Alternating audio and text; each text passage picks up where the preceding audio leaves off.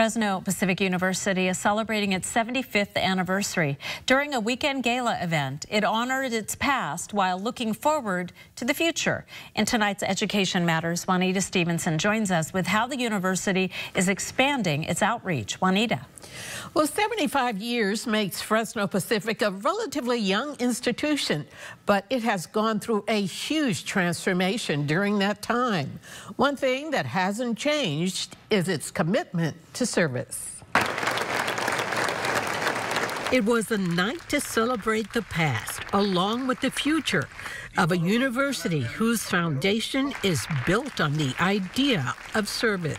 If you actually come with a purpose and a mission, in terms of to serve, then you think in terms of, we're not looking in terms of for our convenience, we're looking in terms of how do we actually serve the population. And the population that Fresno Pacific University now serves has changed drastically since its first beginnings in 1944 as a Bible Institute located on Van Ness Avenue south of Olive. So it was founded by Mennonite Brethren churches on the West Coast and very much understood as a school for that group of people. By 1960, the campus had moved to what is now its current location in Southeast Fresno.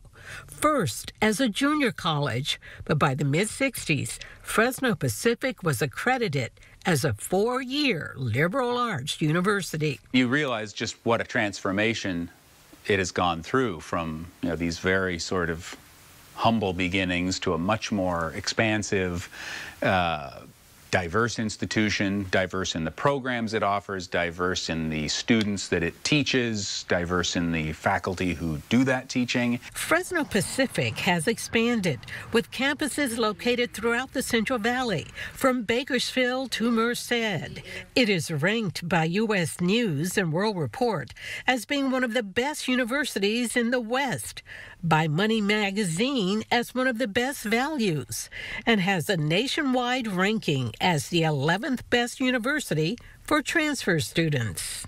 This is the place that folks can come and where you can have faculty and staff who are going to gather around you and say, our success is your success. President Joseph Jones says despite FPU's ranking as being a great bargain, too many students look at it as a private institution that is unattainable.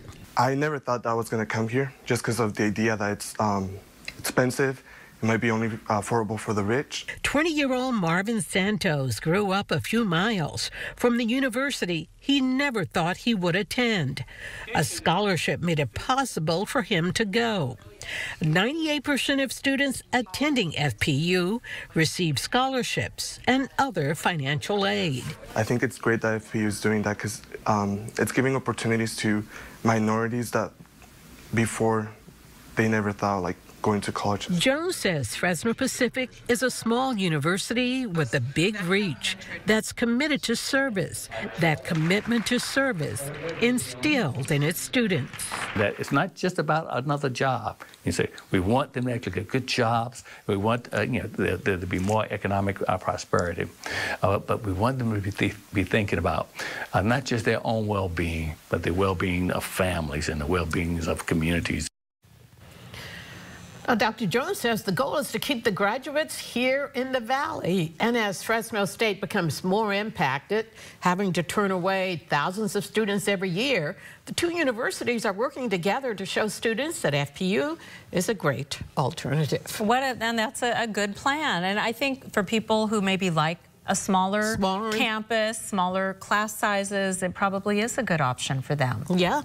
And they do a lot for the students to try to help them be able to afford that cost. All right, Juanita, very good. Thanks for joining us.